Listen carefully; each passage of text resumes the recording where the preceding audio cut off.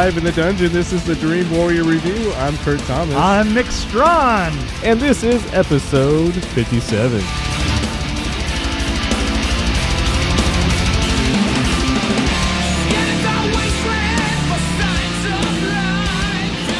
Two lovers stationed at a remote base in the asteroid fields of Saturn are introduced upon a retentive technocrat from Earth.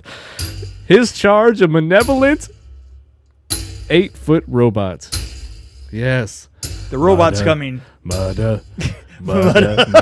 That's right. I have to say, look. Butta. Look, it's a butta.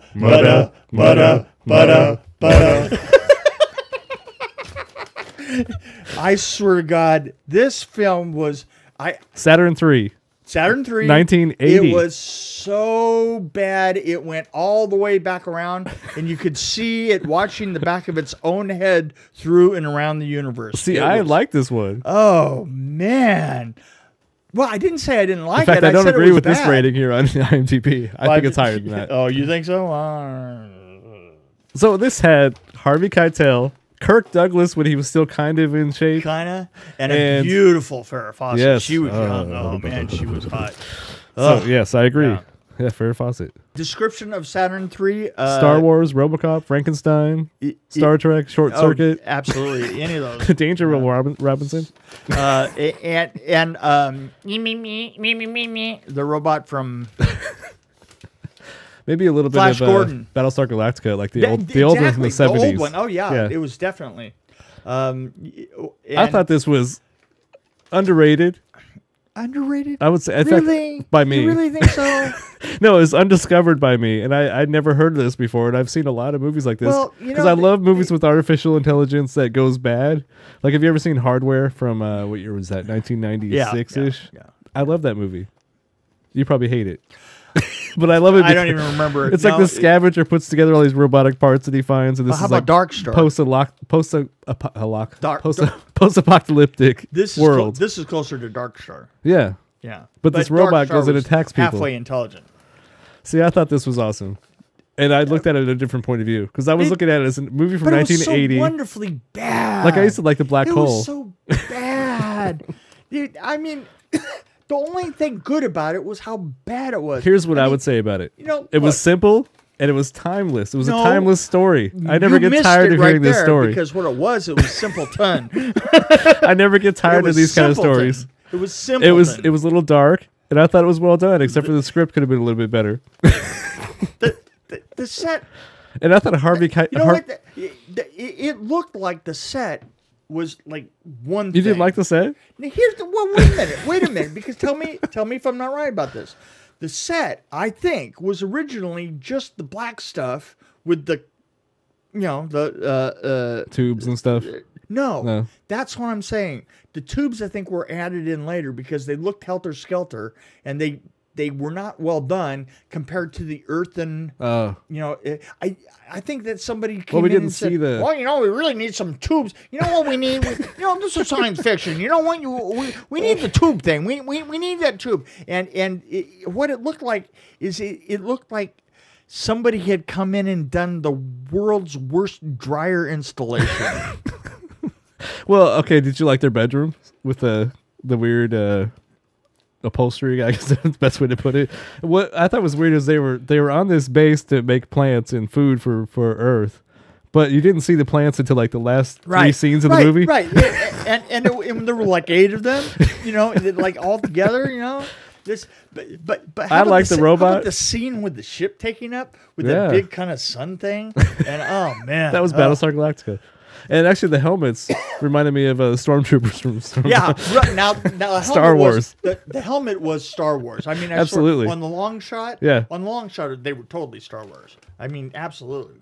So again, simple yet timeless story, dark story. I thought it was well done. I love the robot. Take a couple of blues. I like how they put them together. Okay, you know what? Wait a minute. The big brain? How could you not like that?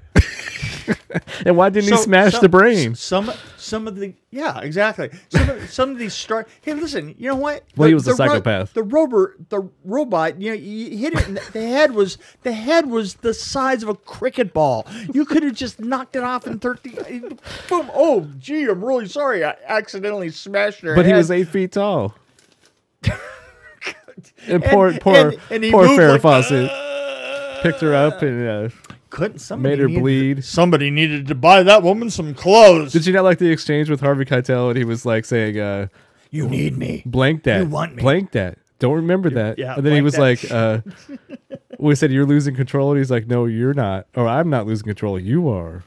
You didn't see? I thought this was a great movie. I remember she had really nice boobies. The one thing I was wondering, there's a scene where where Kirk Douglas was bending over at some point. Oh. And I was like, she was sitting behind him, and I'm like, I know she's seeing right now. Oh yeah. Oh, how about the scene where he gets out and he runs out and his robe is off and he's doing the angry thing. And you're like, oh wow, you know, because you got to remember he was at a. I mean, he's 103 now, isn't he? Something like that. 101 something. And back then, he was, you know, when the clothes were all the way down, he looked it. I mean, he kind of looked a little bit like just a slightly thinner version of Donald Trump. So, this is 1950s kind of sci-fi. It was like with the giant brain in the laboratory with the tubes and the different colored liquid. I like how they brought the thing to life. In defense of my point of view, like Frankenstein. In defense of my point of view, I want to run some of this sparkling dialogue. Saturn 3 is where you insert the tube when you're giving somebody an enema. Hey, take a couple of blues. Well, like I said, the script wasn't great, and the funky sound effects. But the story. Oh, I like that. They used a bell. They used a phone. When they were in the laboratory, it was like they had a and they mixed it with like a 1970s phone ringing. Where was that coming from? See, I loved it. I loved that. And okay, Kirk Douglas and Harvey Keitel were both good in this movie, and Farrah Fawcett did not need to be good. It was the note I put down. Yeah, no, that's absolutely. And I said maybe it needs a better story. Right here. Okay. Better. Here, wait, I got one right here. I got one right here for you. I love this movie. The robot was called the Demigod 3000. Demigod. It's the first of the Demigod series. Yes. Did you notice that? The Demigod 3000. See, I think it was a movie that was... Oh, my God. Maybe they took it too seriously at the time. Oh, yeah. And what was that? I wonder how it was received. He pulls out the tube and he says, it's pure brain tissue. and the music in the background. Butter. Literally, it was somebody... It was Mutta. It was Mutta. No, it was Butter. I thought they were saying Mutta.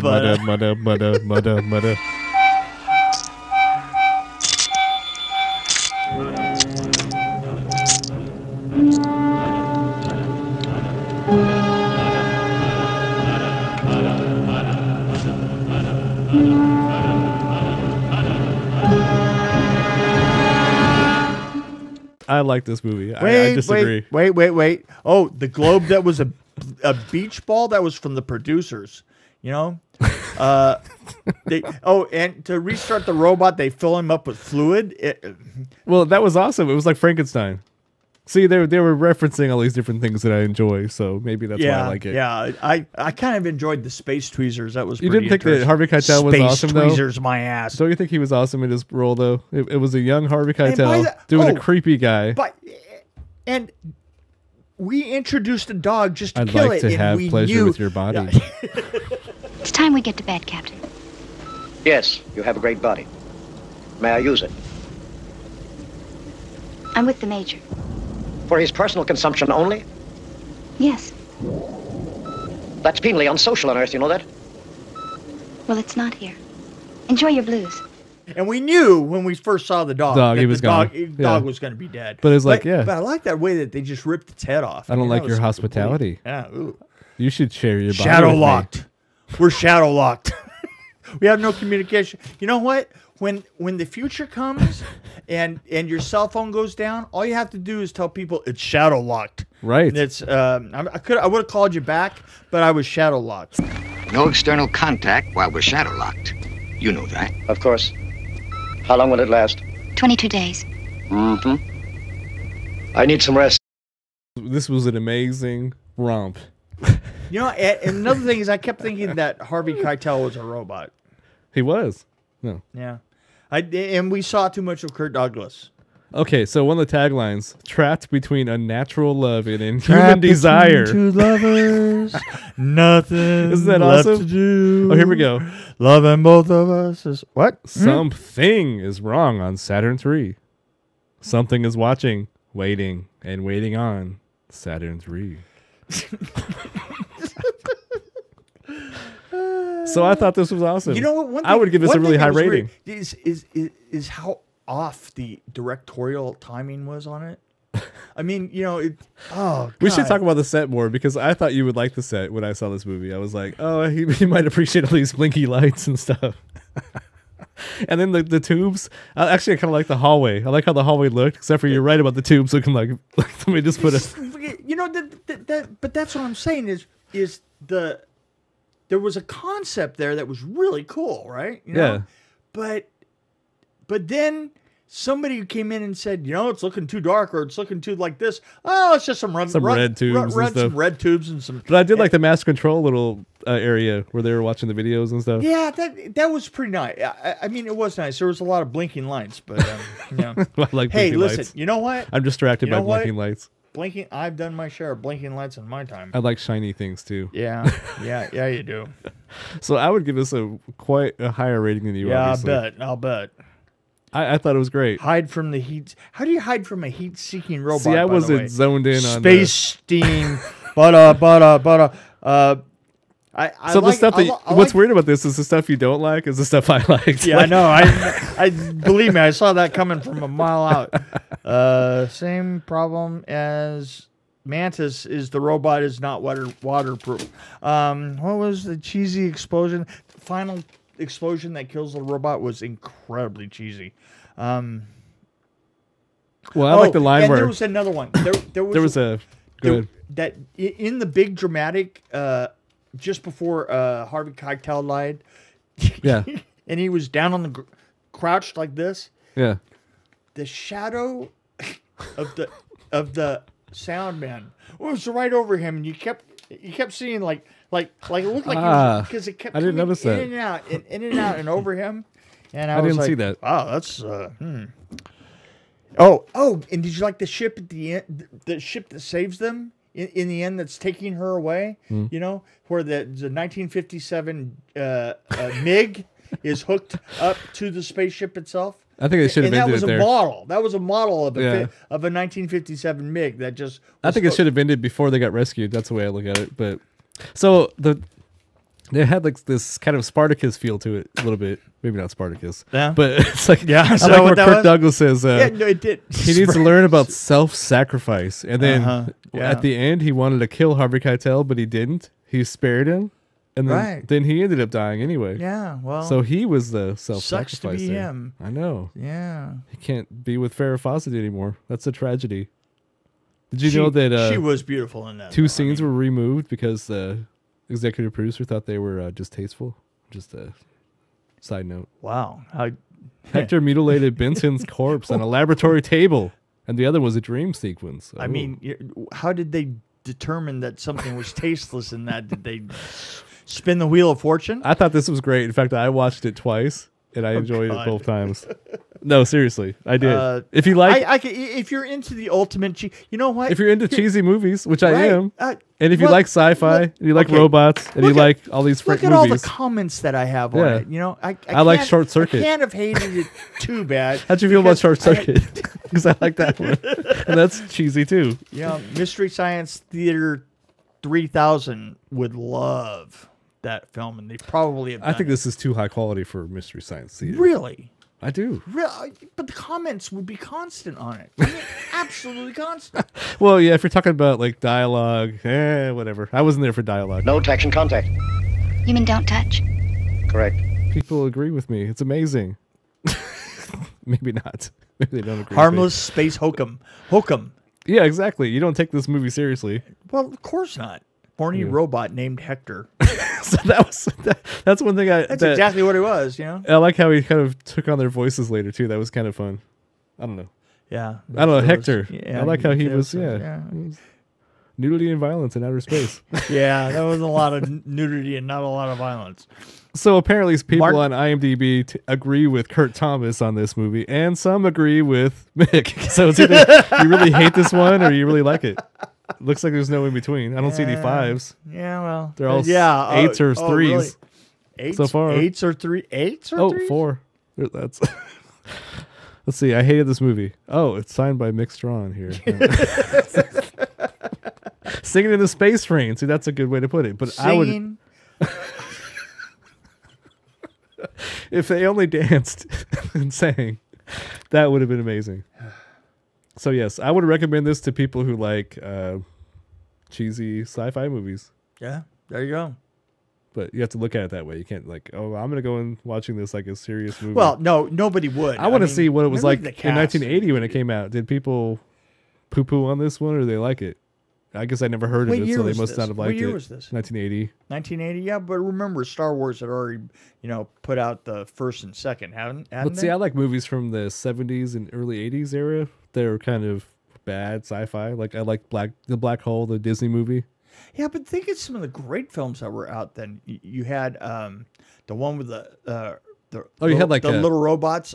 Logan's Run. Yeah, Logan's Run, right? Yeah, Logan's Run. And Close right? Encounters with the Third Kind was Yeah, out there about around that time, Yeah, 70s, I mean, late you 70s. had some of the classics, and all the way back in the 50s, you had some interesting ones. At least, like See, I think I like this because it kind of reminded me of a lot of 50s movies. No, it did. It Plan did. 9 from Outer Space. Which is a cult classic nowadays. But here's the thing that I'm trying to say is this: is it had a TV feel to the acting. It didn't have a movie feel at all. And I think that it had the Kirk Douglas acting, which was old movies. it was old movie style. Yeah. None of it seemed to match. But I mean, and still part of the charm. What can I say? So how many robot brains would you give this one?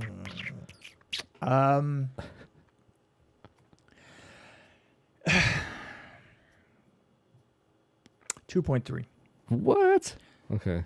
Don't give me a what.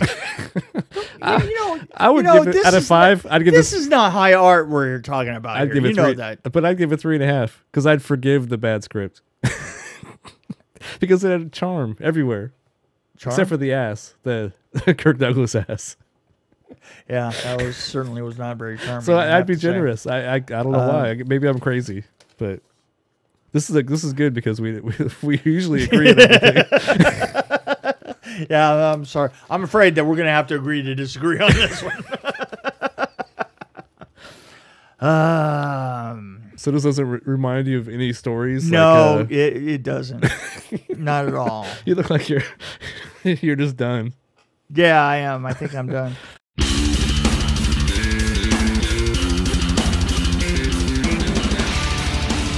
Thank you for joining us on the Dream Warrior Review podcast live from the dungeon.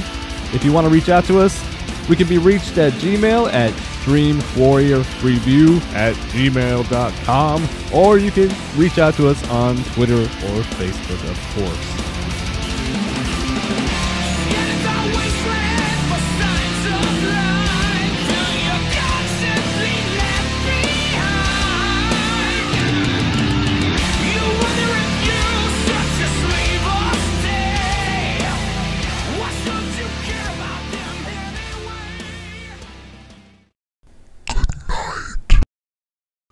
What do they do? Well, when they send someone out alone, they give them some of these to keep them from going static. Did you ever take one? Blue Dreamers? Did you? Years ago.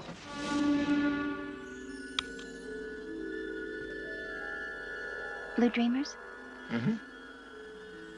Now? Why not?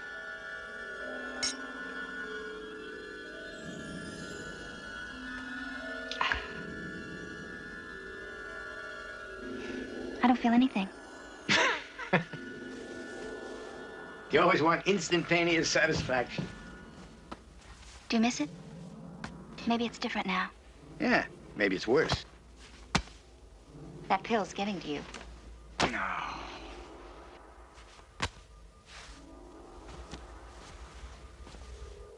I think you want to go to Earth. What? You said I'd hate it. Find out for yourself you hate it. I don't want to go. Yes, you do. What? Just want to have been. So have been.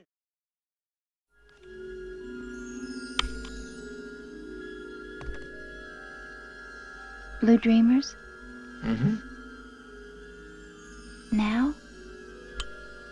Why not?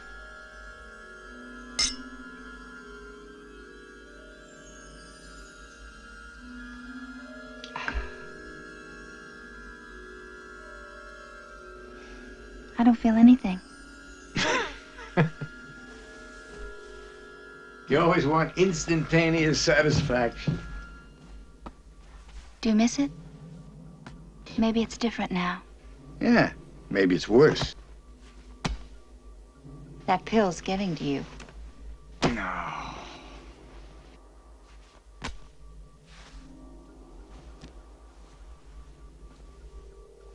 I think you ought to go to Earth.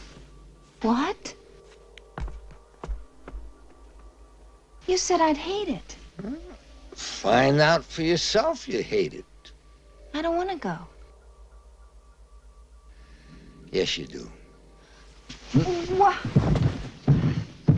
Just want to have been. So have been. And leave you? It's going to happen sooner or later.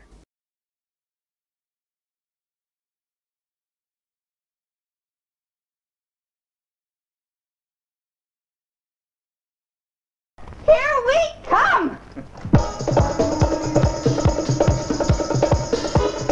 I'm sure I'll hate it. Then we'll hate it together. What should I wear? Anything or nothing. They're not choosy anymore. Oh, it's just the thing. You've never seen it before. My coming out dress.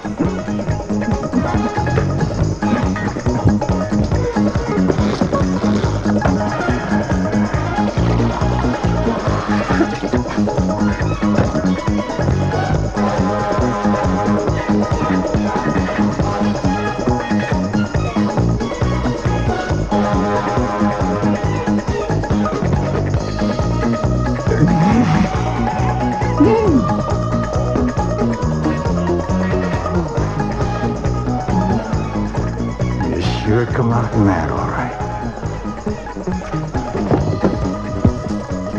You don't think it's too old-fashioned?